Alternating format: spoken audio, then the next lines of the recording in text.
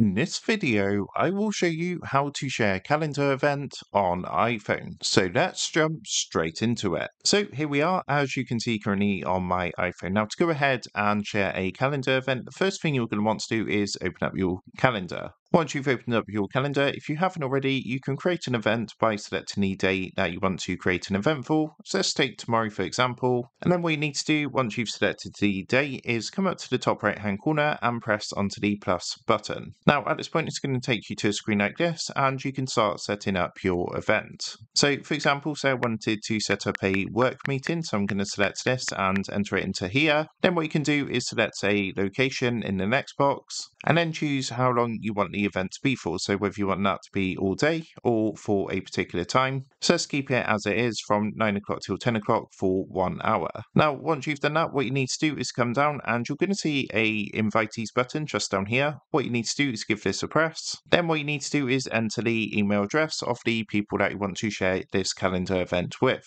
You can also add people from your contacts by pressing the plus button to the right of this box, and then of course selecting your contacts from the contact list. So as you can see, I've entered an email address of someone I want to share this calendar event with, and once you've added your invitees, all you need to do is come up to the top right hand corner and press done. As you can see, I've currently got one person I want to share this calendar event with, but you can add multiple people if you want to by repeating this process. What you can then do is come back to the screen. As you can see, we've got our one person ready to share this calendar event with, and once you're happy with everything, just come up to the top right hand corner and press the add button. As you can see, this has now added this event to our calendar, and we've gone ahead and successfully shared this calendar event. So that's how to share a calendar event on iPhone. With that being said, I hope this quick tutorial did help you out today, and if this did help you out, I would really appreciate it if you was to consider dropping down below the video, leaving a like,